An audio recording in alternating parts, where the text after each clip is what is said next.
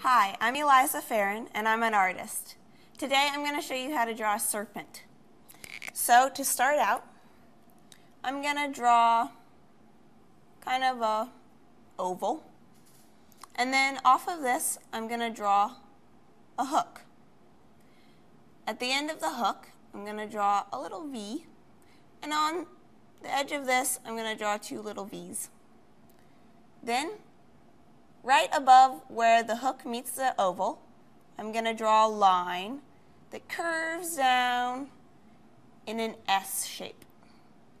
And then, kind of in the middle of the hook, which is the jaw, I'm going to draw another line that follows the first line and comes to meet it at the end.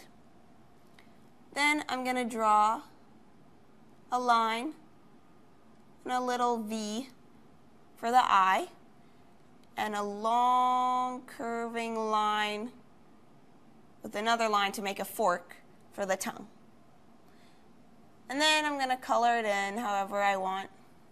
Now if you want to, you can do the same thing,